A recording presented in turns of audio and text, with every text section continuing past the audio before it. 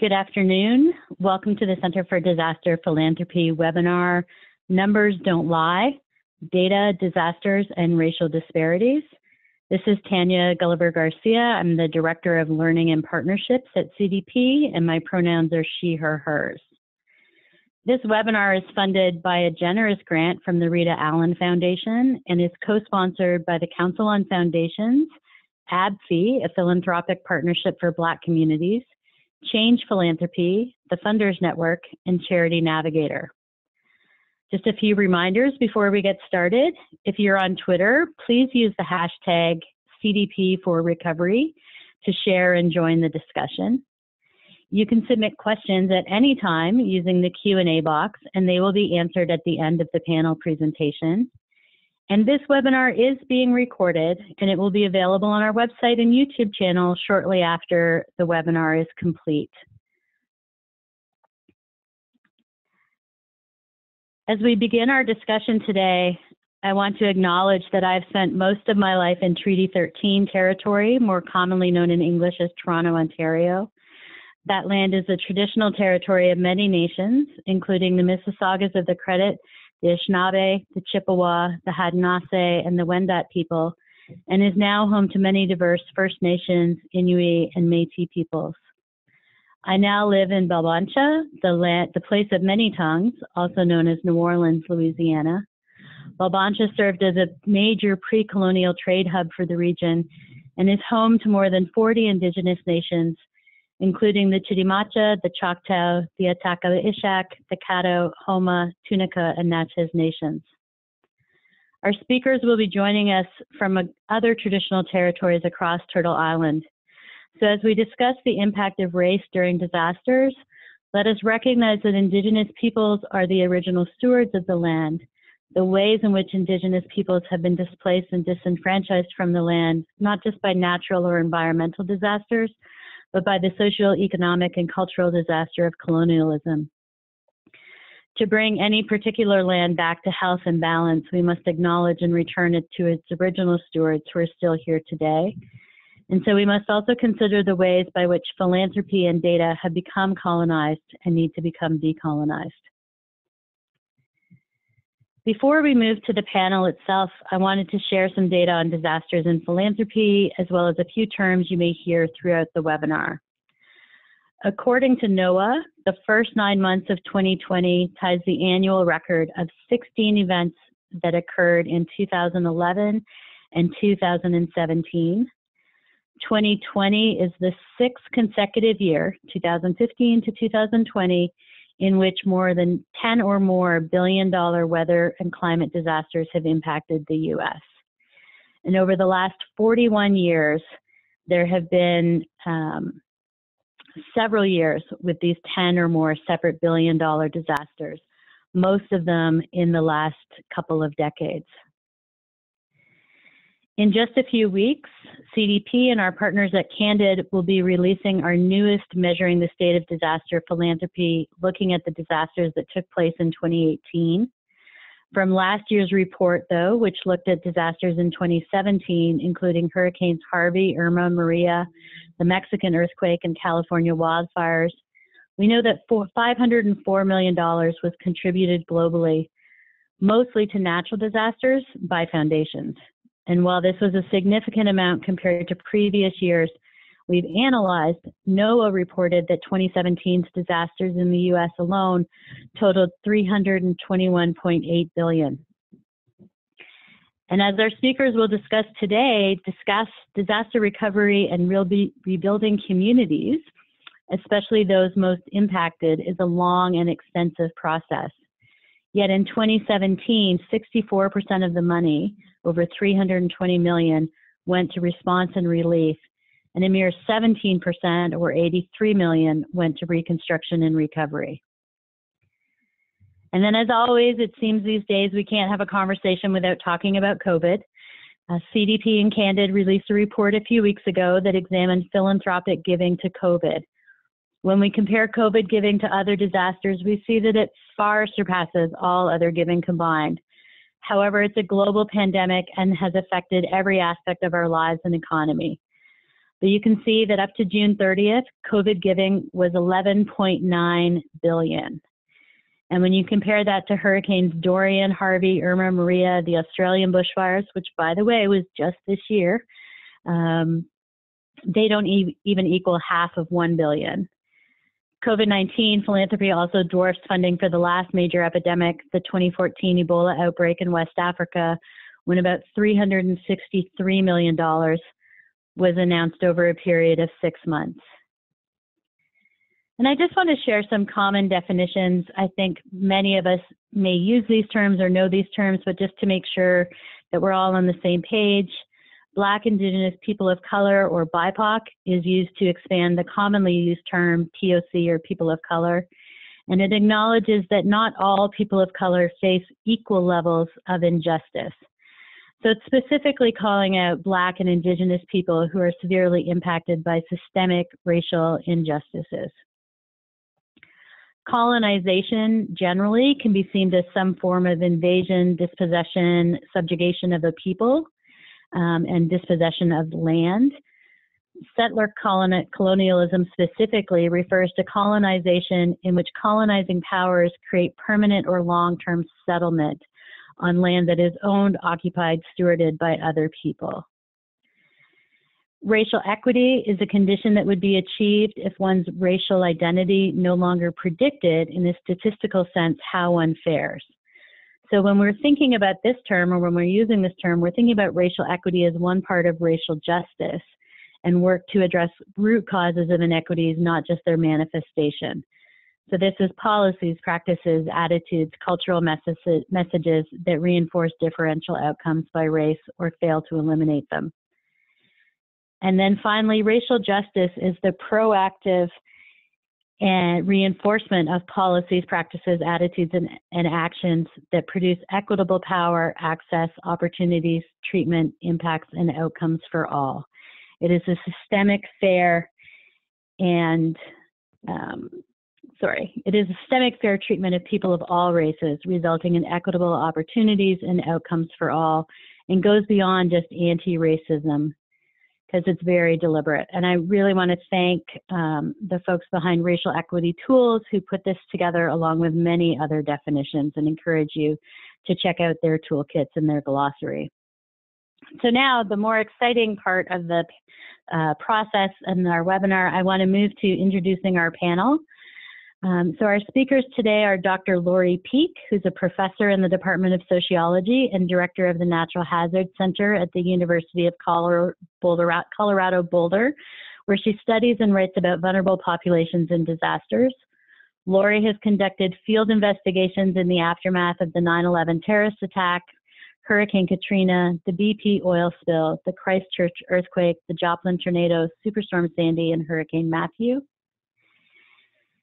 Antoine Richards serves as a senior advisor for the Institute for Diversity and Inclusion in Emergency Management, and is a Doctor of Science student at Jacksonville State University, where his research interest includes the intersection of public health and emergency management, social vulnerability and social determinants of health, community resilience, community capacity building, and sustainability. And for the first time that we can think of, we have two speakers with the same name, or same first name. Lori Villarosa is the founder and executive director of the Philanthropic Initiative for Racial Equity, or PRE, where she works with a diverse board of racial justice leaders and movement partners to significantly shift grant-making practices through a number of activities, including pre-publications, such as the seminal Grant-Making with a Racial Equity Lens Guide, and a more recent Grant-Making with a Racial Justice Lens, the Practical Guide. Lori's been a pioneer working consistently at the intersection of racial justice and philanthropy for nearly 30 years, engaging with thousands of funders at the community level, regional, nationally, and internationally to increase resources to combat systemic racism. So welcome to the three of you, and thank you for taking time out of your busy schedules to join us. So Lori V., let's start with you. I highlighted some definitions and began the discussion on racial equity, but what is PRE's definition of applying a racial equity and racial justice lens to our work? Great. Well, thank you so much. And I really appreciate Center for Disaster Philanthropy for including me. And yes, I should have noted that there were two Lauries. I would have gone by Lorelei, but Laurie B will work. There's so many different definitions, and I don't disagree with the way racial equity and racial justice were defined on your initial slides. And we work closely with the racial equity tools folks, and those are very legitimate definitions. But one of the things that we've done is really look to the field of practitioners and advocates, and then also those who are trying to do racial equity work or support racial equity and racial justice work in philanthropy, and lifted up some of the key components, some of the key features of a racial equity lens and a racial justice lens. And this is from our updated guide. The items in blue are from our first guide that actually came out in 2006. And one of the things I often noted is that they came out before the iPhone. And so when we think about how much our lives have changed and how ubiquitous smartphones are and how much it's influenced us, it's interesting to think about the realities of how we were defining and trying to move funders to use a racial equity lens at that point are still very true today. And so in fact, we still say all of these components for a racial equity lens are critical. And that means analyzing data and information about race and ethnicity, critically understanding the disparities and the reasons why they exist. And one of the things that we often found, particularly in throughout the earlier 2000s and mid 2000s, was that funders might look at some aspects of disparities, but then they would drop off in terms of having honest conversations about why people believed they existed. And then a racial equity lens requires that you look at the structural root causes of the problems, and then name race explicitly when talking about both the problems and the solutions. And that's another area where we often saw drop off, that you might have funders who would talk about the problems, but then when it came time to solutions, they would revert back to universal language, and they would really lose anything that acknowledged that the solutions also had to recognize all of these different dynamics of racial impacts.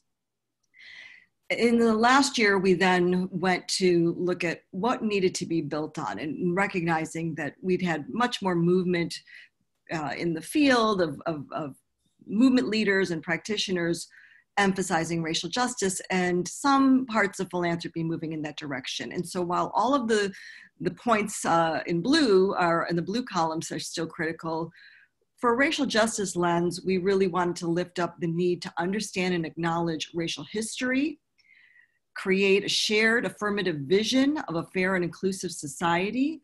And those two pieces are things that I think we're seeing over and over again right now are in such dispute in our country and really around the world. And in fact, that is part of why we would say so much of the battle and the terrain goes around trying to have some of the erasure of racial history currently, with the executive order trying to ban anti-racist training and trying to really undo the ability for different federally supported organizations to actually look at and understand what went into their racial history, ironically, while they're trying to defend the continuation of lifting up Confederate statues. So they're very selective about when the history matters. But our side would say it's really important to both understand and acknowledge the detrimental racial history, and then have space to be able to create affirmative vision of what it would mean. And then this third point is perhaps the most critical, that it focuses explicitly on building civic, cultural, economic, and political power by those most impacted. And I think that the rest of our discussion today will really get at what that means and why it's so critical to the funding. And then lastly, that emphasizes transformative solutions that impact multiple systems. We recognize how interwoven the different systems are, and perhaps there will be spaces that we'll be talking about this in more detail. I don't want to take up too much time right here, but there are interventions that we can do that reflect the realities of how many of these systems are affecting our communities, and that there are actually solutions that can tackle them all at once. Next slide. Great, thank you. Yeah. Well, just to recap, the one thing that's really important is to recognize that racial justice lens really calls for the confrontation of power and the redistribution of resources. And I know these are difficult things. When we get to the later part of the discussion, I'm going to talk about how we can tackle some of what can be touchy conversations in our institutions, recognizing that even those phrases, confrontation of power, redistribution of resources, will set off some boards, but we'll really get into why it's so critical to be explicit about that and understand that. Thank you. Thanks, Lori, and you're right. We're going to come back to that after Lori P. and Antoine talk about some of the data, because I think it's important for us to figure out, now that we know the data, where do we move forward? So Lori P., let's switch to you.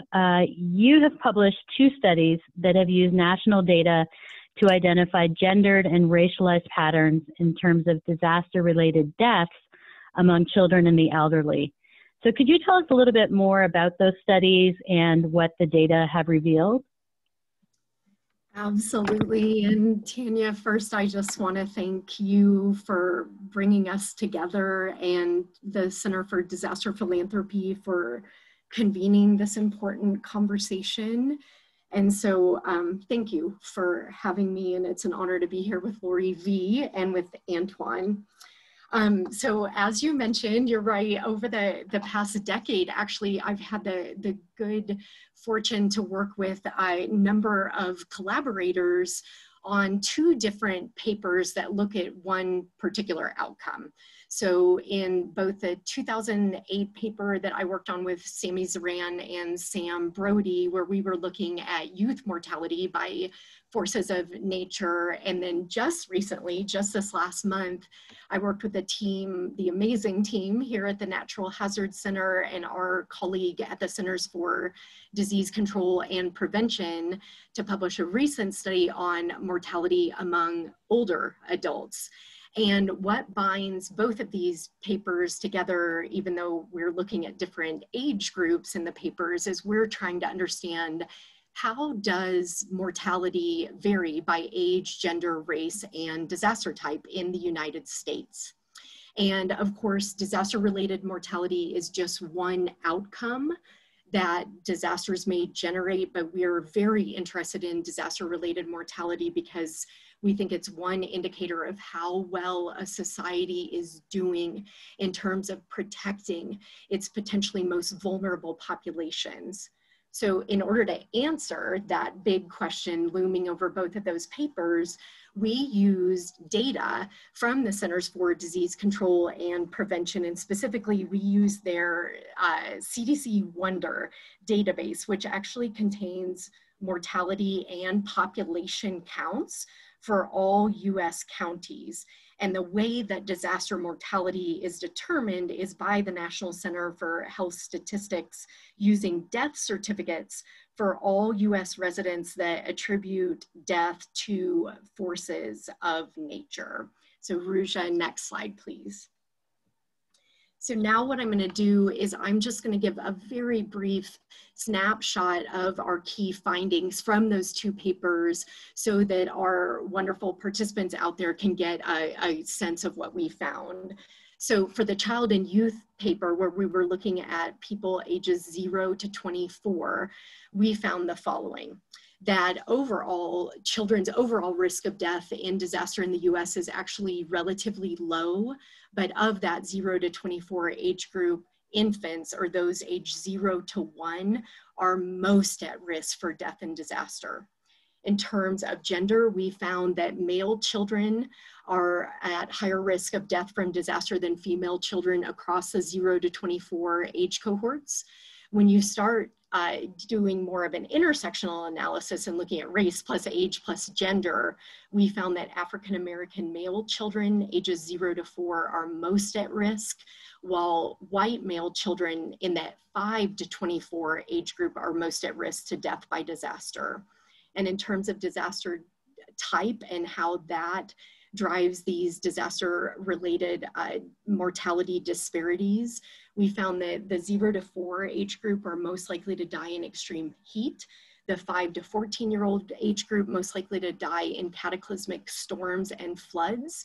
And the 15 to 24 age group, or the adolescent and young adults, are most likely to die of excessive cold.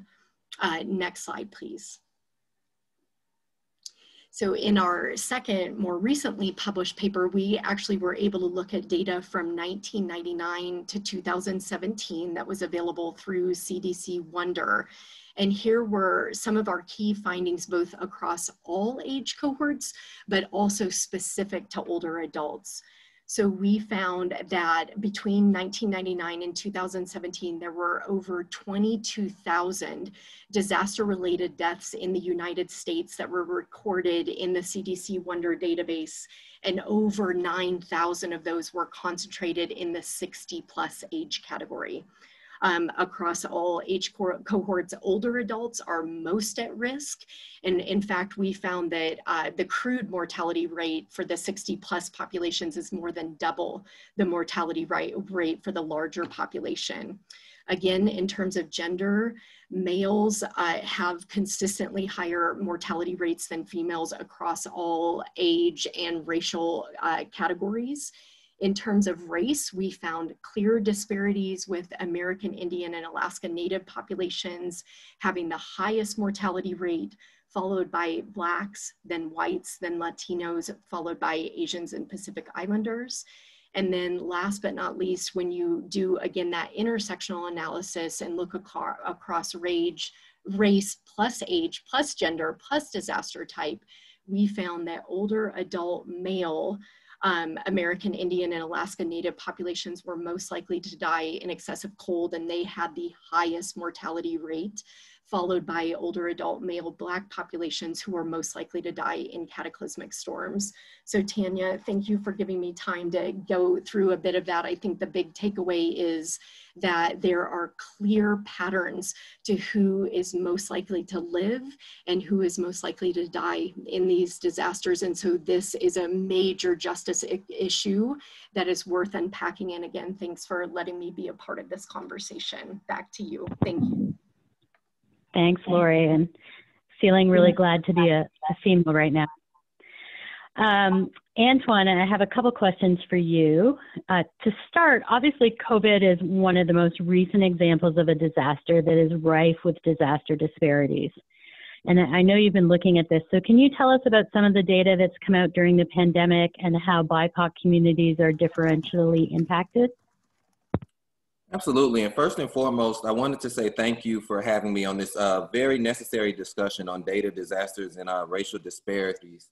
Also, I'm very humbled to be serving with both Loris. To your point, this is my first time, I think, being on a panel with two people of the same name. So we're trailblazing here. I wanted to preface a bit of this question by just giving a quick overview of social determinants of health. You can see the slide there, but social determinants of health are the conditions in our environment that contribute to our outcomes. The conditions are both as chronic and as acute as the diseases that increase death and diseases among people of color. Next slide, please. So when we look at social determinants of health, that includes everything from access and availability of resources to education, healthcare, transportation, culture, access to information and technology, and housing and community design, among many of the other items that you see listed here. And when we think about emergency management and disasters, we closely identify a lot with public safety, such as fire, EMS, police, etc. But failure to associate all of the factors that we see on the screen here fuels the inequity, which really brightens during crises. And we see that in COVID-19. Next slide, please. So I was a big fan of Lori's previous presentation on some of the data, and you'll start to see why, because there are a lot of similarities in what she said. But to your question, X, COVID-19 is only an eye-opener to those that have been blind to the obvious. Racial disparities, health outcomes, health disparities, health equity, and inequities have been ongoing issues throughout the history of the United States. American Indians and Alaskan Natives to Lori's point, are 5.3 times more likely to be hospitalized than any other race during COVID-19, while Blacks are 2.1 times more likely to die from the disease. Blacks and Hispanics are more likely to work in service-related industries that deem them essential workers, while being nearly 3 times more likely to contract the disease. And this is further exacerbated by those who cannot afford private transportation and are subject to the overcrowding on public transportation, which increases their risk of contracting the disease, as a lot of the routes were decreased during the pandemic. There's overcrowding in housing, as BIPOC communities often live generationally. So mom, dad, grandmother, grandfather, and then of course the children, all within one household. And studies have even shown now that they are less likely to have enough savings to sustain for 3 months. So for those that are risking unemployment and there's one primary breadwinner, that immediately goes out the window given the current economic crisis due to COVID-19. Even as far as testing is concerned, Blacks are 1.7 times more likely to live in highly vulnerable communities and 3 times more likely to live in a testing desert. This only scratches the surface, but I really encourage you to think about the policies, the programs, and the practices that have historically contributed to the outcomes, because they are the root causes of vulnerability. And the biggest thing to take away from this is that we have to begin to identify the root causes of vulnerability if we want to move forward. The trends that are coming out during COVID-19 are not new trends. A lot of the information that you see here matches even some of the information that Lori just presented in her previous slides, when you look at the deaths for American Indians and Alaskan Natives being higher than other races. So COVID is not giving us anything new, it's giving us what's always been there, and we need to open our eyes to it. Thanks. Thanks, Antoine. And let's build on that a little more. At CDP, we've always been saying that every funder is a disaster funder, because we know that the issues that make people vulnerable post-disaster are really root cause issues that lead to an individual's social vulnerability. So how does COVID data compare to other disasters? What have you found? So when you look at a lot of the research on like resilience and vulnerability, we've always seen inequity in disaster outcomes. Hurricane Katrina was really a landmark disaster for that. And we still see communities of color that have yet to fully recover from Hurricane Katrina, even though things have kind of gotten back to normal operations. These maps up here really tell a story. So the first map tells the story of how the majority of Black individuals live within the southern region of the United States. And directly below that, we're looking at mortality as it pertains to diabetes and cancer.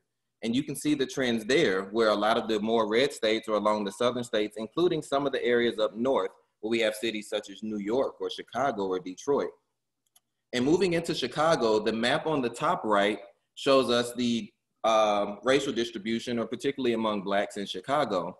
And below that, we look at the impact of deaths related to the 1995 Chicago heat wave, and we can see how those really closely aligned to where the majority population of Blacks resided in Chicago. So the story behind all of this is that there are trends and connections in death, disease, disaster, and mortality as it relates to racial disparities. Even now, when we look at the current COVID-19 disaster and the Chicago heat wave, we recognize that during the heat wave, after we saw increased mortality among Black populations, the way they handled the bodies was to put them in freezer trucks and hold them until they found something to do. And that's something that we've seen during COVID in the early days. The thing that's really hurtful here for me is that our handling of disasters has not changed much. 1995 and 2020 is a 25-year gap that we're seeing the same approaches to disaster and mortality, and we're seeing the same racial disparities. We're seeing it in Lake Charles right now, where they were without power for a long time, and there have been studies that have shown that more affluent communities get their power restored or get the resources before communities of color. So when we talk about funding, there is a huge lack of equity in transaction. And what I mean by that is that resources are not equitably distributed to vulnerable groups.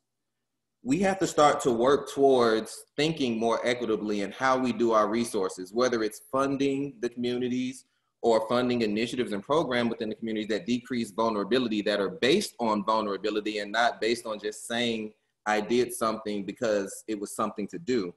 Many organizations that dedicate their time to combating inequity are really not adequately funded. So that's another thing to really look into. Personally, with IDEM, a lot of our work we've done without a single funder. There are a lot of brilliant thought leaders and community organizations without clear funders in 2020, and that is also a problem. COVID-19 is not much different from other disasters in terms of inequity and disparity. And if we want to improve upon that, we have to really focus on getting rid of those vulnerabilities, the root causes of vulnerability, because as you've noted, the impact and the cost of disasters are only rising, and that's due to the inequitable access that communities of color are facing. So the biggest takeaway from here is that when we look at the data now and we look at it 25 years ago and we look at it further back, there's not much difference between COVID-19 and disasters in terms of inequity and how communities of color are treated or the outcomes that are associated with it. Thank you. Thanks, Antoine. And you're right. I think a lot of it is, maybe this is just making it a little more visible for folks, or reminding people about what we could have and should have learned in Katrina and in the Chicago heat wave. Lori Peak, I want to follow up on these questions with you because you have been researching these areas for some time, and the Natural Hazard Center has really been looking at this. The title of the webinar is Numbers Don't Lie, and you shared with us some, fairly shocking numbers about disproportionate deaths among boys and men and among people of color in this nation. But I suspect that that doesn't even begin to capture everything. So let's talk about data generally. What are the pros and cons of big data and doing more research like Antoine was talking about? Yeah, so Tanya, I just thank you for asking that. And I want to acknowledge that disasters obviously can just feel so random and so horrible. And right now I'm looking out at beautiful Boulder, Colorado that is blanketed in smoke. On Saturday, my husband and I and all of our neighbors were displaced from our home as part of the Calwood fire evacuation that has displaced thousands of Boulder County residents over the past 72 hours. And so I know with my whole being that disasters can feel random and horrible. But as Antoine just said so beautifully, there are patterns to these events. And I think to your question, Tanya, what is the biggest pro of, or one of the big pros of big data and the increasing use of big data in the hazards and disaster field is that big data is helping us to find new patterns, to verify long-standing patterns in terms of disaster-related disparities. It's helping us to find those disparities within specific events, but also to trace them across events. Big data is also increasingly helping the science and technology community to work directly with the emergency management community so we can target resources and get them to the people and the places that need them most. And so big data is helping us to really illuminate a long-standing finding of social science disaster research, which is that disasters are not equal opportunity events. Next slide, please.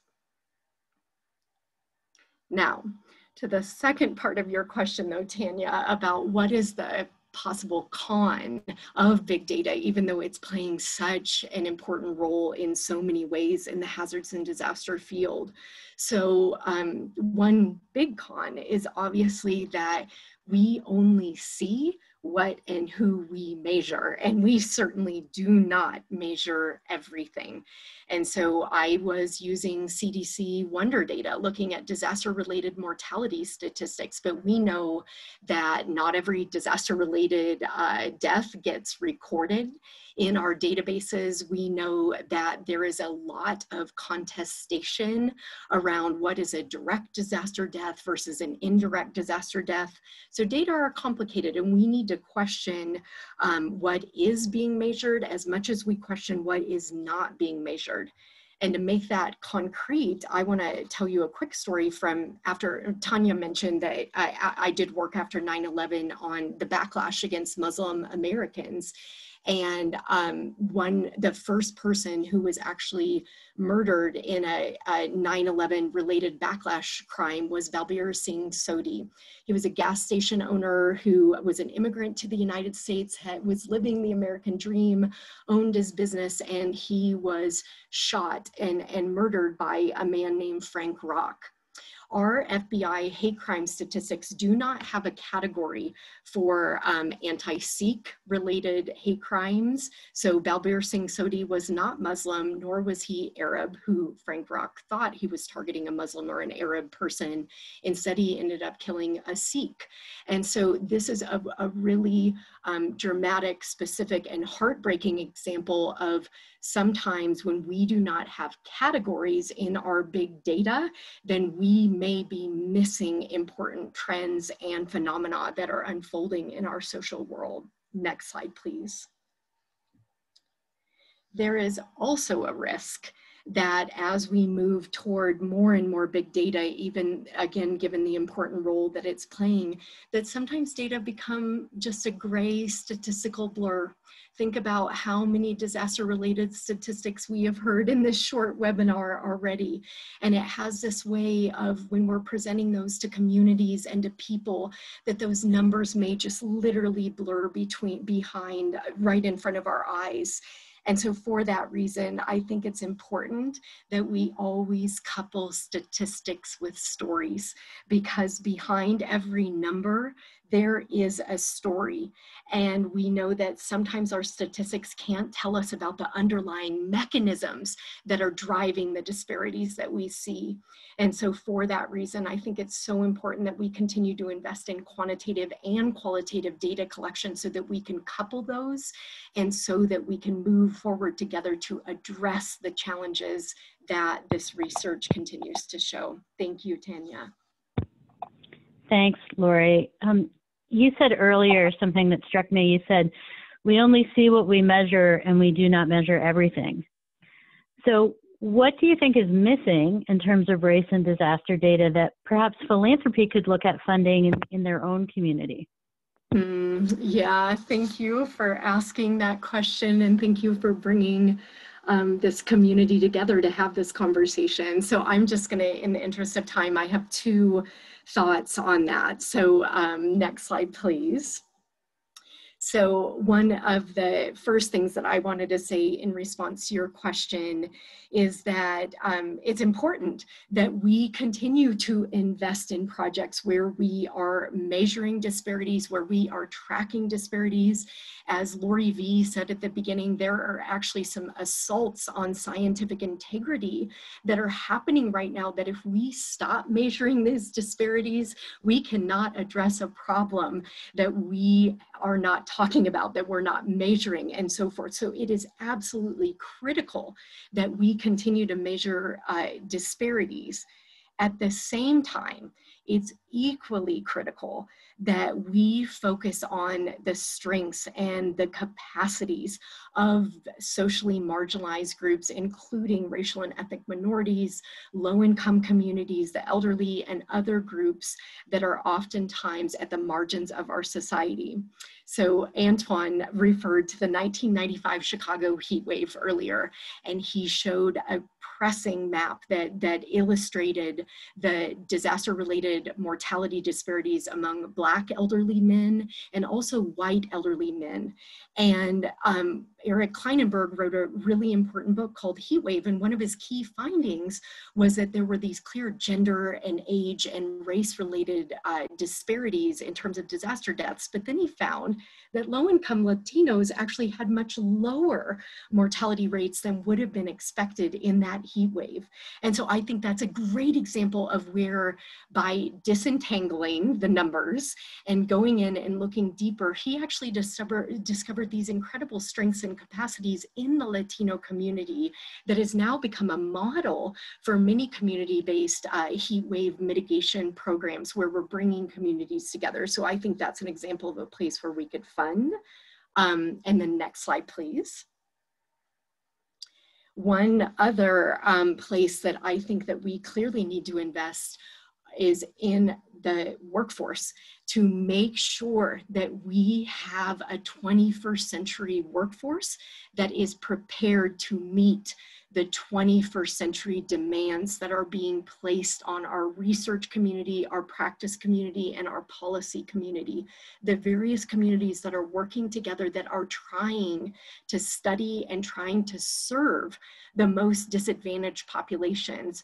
Right now, we do not have a workforce that is ready for this ever more turbulent world that we are facing. And so I think this is an enormous opportunity to invest in various education programs, in workforce development programs, to make sure that we are moving forward. And right now in our hazards and disaster field, we have the Bill Anderson Fund, we have the Minority Surge Capacity in Disasters Fund, which Antoine is one of the fellows.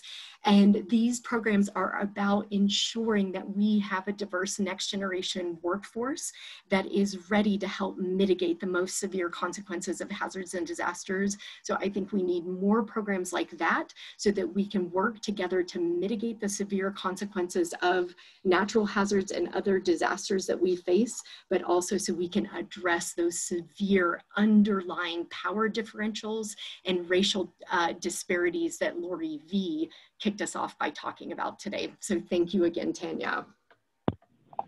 Thanks, Lori. And I'm going to switch Lori's again. So Lori V, I think often in philanthropy, we position our grant making to look at how to do risk assessment or review BIPOC-led organizations, thinking that they're more risky. PRE has developed a list of criteria to be used before funding predominantly white organizations. So can you share that with us and talk about it a little bit? Yes, and just to clarify, and this is from our guide to grantmaking with the racial justice lens, that the bulk of the guide is talking about the importance, of course, of funding Black and Brown Indigenous-led organizations. We're explaining why it's both more effective, why it is more important for reaching longer-term sustainable transformation that is really connected to communities and recognizing the strengths of communities. So the framing of this, to be honest, I hadn't thought about the fact that this was going to be separated from my earlier slides in a way that it might seem strange, like why am I talking about funding white organizations as if that's the goal? And the reality is what we see, unfortunately, over and over again, especially in areas like disaster funding, but in all areas, is that not only is the funding in so many fields disproportionately going to majority white-led organizations, but even when the goal is to reach more communities of color, the funding goes to white-led organizations to do that. And I would say, while we don't necessarily have all the data for this because of the ways that the limitations on what gets reported as being white-led or Black-led or Latino-led grant making in terms of the what we have to rely on with Candid and Foundation Center GuideStar data. But we see over and over again this pattern where there is an assumption in a disaster, in an emergency situation, that you need to move money quickly, you need to move it in a way that there is a presumption of who has what kind of a capacity to do what kind of work. But the reality is you so often will have organizations of color that are subsidizing the growth and the building of predominantly white organizations to then in turn reach their communities. And what you often have, and we just saw this just in the beginning of the COVID pandemic, where large grants were going to predominantly white intermediaries who then bring on consultants. They're not even building up their own internal capacity half the time to be able to reach different communities of color. And then they bring on some kind of advisory group. Perhaps they actually even pay that advisory group for its time and expertise, but that payment is never equal to what they're actually investing. And even if it was, it's that payment for a moment that's taking them away from the urgent work that they need to be doing in their own communities.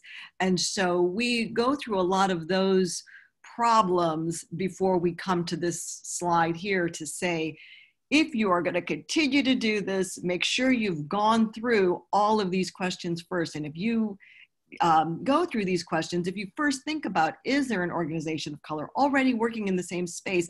And particularly if you're thinking, yes, but they don't have X, Y, or Z, you're often going to be subsidizing one way or the other. And so which is it? Is it going to be that you're maybe subsidizing a particular level of technical reach or some other aspect of scale? Maybe what you might want to do is give the funding to the Black or Brown led organization, and if there is in fact a value of the white organization, let them subcontract to the white organization for whatever particular piece they might have, if in fact that's even something that they need. Thinking about, does the one who is getting the funding, if you are going in this direction of an intermediary, do they really understand the scale of change that is needed? Do they really know the complexities? Because what we often find is they don't, and then you've now got the number of advisory groups who are not only going away from their own community work, but they're having to do the emotional labor of deciding, do I intervene now? Do I fight this battle, or do I let this one go? Because what you often have is the framing of the problems and the solutions get started by the predominantly white organization that may not really be in touch, might not have a clear understanding. And so you're really being inefficient with your resources. And ironically, at a moment where we know we have the least ability to waste resources. And so I'm not going to go through each one of these points. I would encourage folks to check it out in our guide, but we're really trying to shift the recognition of, if you really want to talk about merit, if you really want to talk about scale and impact and effectiveness, you will shift the mindset that we so often have. Next slide. So there was one thing that we say after we go through, I didn't list all of the different questions there, but if you've gone through all of those points, and in some cases, there might still be a reason. There might be an institution that is large enough, has enough reach, has enough reason to be in it. It might in fact be that the communities of color want them to be doing more. So there may be all of these reasons to still put your funding in that direction. There are ways that both those organizations and the funders can do this in a way that is ideally building greater racial justice impacts and effectiveness, both for the predominantly white organizations and for the broader community. And so we lift up some different practices that funders can think about if you are the predominantly white organization, are there ways that you can introduce your Black and Brown partners directly to the funders? So in the next round, they are the ones who are known. Are there ways that if there is training needed, that funders can, instead of funding the white organization to then access training, fund the ones doing the training to be strategic about who they're going to partner with? And so these are a number of the pieces that we would lift up here. Next slide. Thanks, Lori. Yeah, let's just build on that a little more, because I think funders are sometimes struggling with how they do this, and you've started talking about that, but what are some other strategies to really encourage philanthropy to be more intentional in their racial justice work? It's one of the questions somebody just asked is, how do we get them to do it? Yeah. Well, it's so interesting. And one of the things, and I appreciated in Lori Peake's piece about so many of the data questions, and I know that she's predominantly talking about the data in terms of impacts, but we're also seeing so much going on right now in terms of the data about who is funding what. We see these headlines about how many more funders are supporting racial equity and racial justice. And I will say, I was thinking that the name of this webinar is a little interesting in terms of the data don't lie, because sometimes the data don't lie, but they do they skew things in different ways. And so we have some sense that there are a lot of funders saying they're funding work around racial equity that might not be doing it yet. And so we try to lift up how they can be more clear, how they can be more precise. But we do have a moment right now where there is more willingness, there is more interest in being more effective, and yet there's still a lot of resistance and there's still a lot of challenges. And so we try to go through and lift up a number of the ones that we hear often and flip it to say, how can you address these? And so we've talked a little bit about, is this really our mission? I think that the data that Lori and Antoine talked about should be convincing to disaster funders about why it would be important that they do this. But if the data don't prove the point to your foundation, there are enough other funders in the field these days who are being much more creative, much more intentional, that you can show examples of peers who are doing this work. Maybe you can bring some of them in. This question about won't it turn some people off? So even some of the phrasing and some of the way that we talk about these issues, I've had funders say, well, but if we talk about this, won't that upset some part of our constituency? And it's interesting the way that gets asked so often is it presumes centering of white constituencies. It presumes that who you're most worried about turning off are white folks. If you're talking about, oh, well, won't they be upset if we're talking about where the different strengths are? And so partly it's really recognizing if in fact we know that these communities are more impacted, if we believe that the answers are there because they are going to be more in touch and they are going to be more committed for the long haul, then who is it that you're worrying about turning off or not? The other ones are a little bit more technical in terms of thinking about, it's so often a piece in philanthropy where people will feel like, yes, this is all important, but there's so much urgency, we don't have time. And so what we're trying to say is, you're always making a choice. You are either making a choice to continue the status quo, most likely perpetuate the disparities, or you're making a choice to shift it. And so the same operations, the same budgeting process, the same RFP process can be done in a way that's anti-racist, or it's in a way that can be continuing it.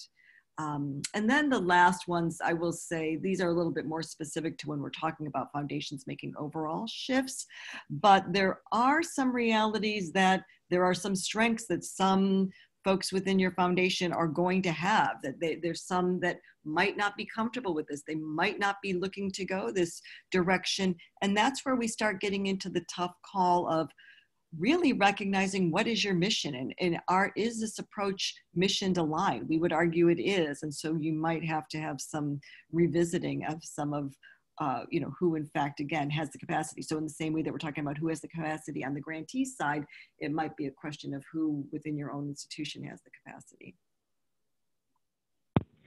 Thank you, and we're just a couple minutes away from a couple Q&As, but Antoine, I want to ask you one last question.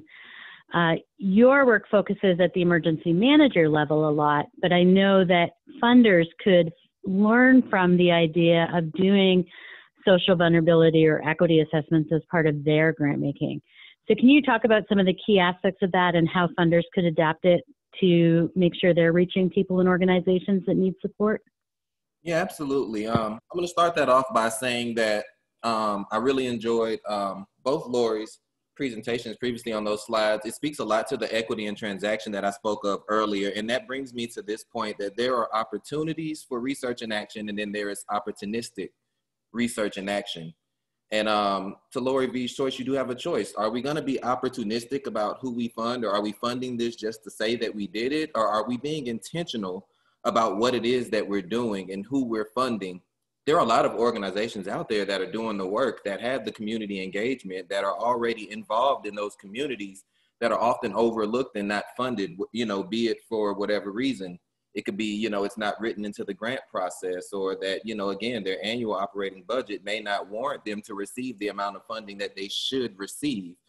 Those are issues that we want to look at. So I encourage everybody to take ownership of the actions and decisions that are being made. And in doing so, I want you to think about a little bit about my background. I grew up on the west side of Atlanta. I grew up in a food desert. Some people call it the hood.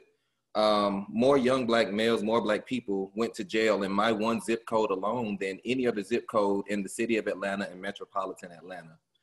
And one of the things that they decided to do when they saw that obesity was rising, because we had to eat a lot of fast food and all that, was decide to spend millions of dollars on putting sidewalks in the neighborhood. And then nobody used the sidewalks. Nobody went for walks. And they said, well, we spent all of this money on this and they're not even using it. They finally had a community town hall and found out that, hey, we don't walk because it's just not safe. It's no street lights. People are going to jail out here. We don't really trust the police. Those are things that could really be identified if we do vulnerability assessments and then also equity assessments to begin to look at what it is. I really like this slide, and this information came from Dr. Atia Martin, and it focuses on social vulnerability. And I'm a public health practitioner by trade, so we always talk about social vulnerability. So when I started to get into social determinants of health, so when I got into emergency management, I saw social vulnerability come up, and I said, well, this is interesting. They're pretty much the same thing. But in order for me to operate in the space of emergency management, I needed to meet emergency management where it was at. So I began to look at intersections between social determinants of health and social vulnerability. And I say that because if we want to be impactful with our funding and our approaches, we have to start to meet the communities where they are. We have to do these vulnerability assessments, identify the root causes of vulnerability, so then we can eliminate those, because those are what contribute to disparity. If we're going to talk about equity assessments, we then need to discover where we are not practicing equity at. So a vulnerability assessment very easily will help you identify factors that contribute to it. Now, the equity assessment helps you explore the why. Why is this an issue? Is it redlining? Are we gentrifying this? Are there areas here where we could have better mitigated? And it requires you to start to look into your policies, programs, and practices. It speaks to evaluation, which is something else that we miss. So social vulnerability and equity assessments allow you to identify those factors, but then also to evaluate where we are and see where we need to start. Because through that, we can create evidence-based strategies. We often get caught up in the talk of best practices, but no disaster is alike. So there is no best practice for a disaster. There's different communities or different people, but there are strategies or approaches that we can take, such as ensuring equity and transaction, that will help us create better outcomes for disasters. So next slide, please. So when we look at this, we really want to start to understand that vulnerability is more than just, identifying who's vulnerable. It also influences risk, and we do a lot of risk assessments. By having vulnerability assessments and equity assessments, we begin to make risk-informed decisions, which are more proactive and not risk-based decisions. We begin to look at and understand equity over equality better. And there are a few tools out there. Social Vulnerability Index by the CDC, SOVI, Dr. Susan Cutter came out with SOVI, which is the Social Vulnerability Index. Community Assessment for Public Health and Emergency Response, or CASPER, is another assessment that is out there. And I really encourage you to start to look at community-based participatory research, because your community members, who you serve, who you protect, their life and their property in your roles, have all of the answers that you need if you really discuss them and actually include them in decision-making. And focus on evaluating those things moving forward. Thanks. Thank you, Antoine. We have just 2 minutes left, and I want to, I think, move to our takeaways, and I'm going to commit to sending out the questions and getting some answers over the next few days, and we'll post those on our website, because I want to make sure that the answers people have posed get answered if they weren't already. So in terms of our takeaways and what we heard from the panel, funders need to be intentional in their grant making. Flexibility is critical, as disaster recovery does not have a one-size-fits-all solution. So be creative and work with your grantees to think outside the box of traditional response and outside the box of traditional grantees for many of us. We cannot improve resilience without addressing the root causes. Social vulnerability to disasters is as important as physical vulnerability to a hazard. So geography, health, race, class, age, disability status are all key factors. And funders should assess social vulnerabilities in the communities they serve and build equity assessments into their policies, practices, and operating procedures. Invest in your local communities for long-term recovery. Large NGOs do amazing work during response, but they're not always on the ground for the length of time needed for complete recovery. I think it was Lori or Antoine who mentioned, Hurricane Katrina in New Orleans. I live in New Orleans, and 15 years later, still lots of recovery to be done, especially in communities of color. So find your local orgs who are going to be here after the media is left and build their capacity to respond. And data is important, but we don't always measure enough or what we need to be measuring. So move beyond numbers to look at what is really happening. Philanthropy could fund research into disaster vulnerability, but also invest more substantively in helping grantees evaluate their own work and deciding how to move forward. As our panelists have shared, there will be ongoing needs to assist for many years to come, and CDP has many resources. You can see some listed, our issue insights, our disaster profiles, webinars, and our staff are always available to provide support and guidance. And you can find more information at www.disasterphilanthropy.org. And if you are a foundation or a funder planning disaster response funding, we also have additional resources and information in our disaster philanthropy playbook, which is at www.disasterplaybook.org. So that is all the time we have. Thank you to Lori P., Antoine, and Lori V. for taking time to share your thoughts and insights.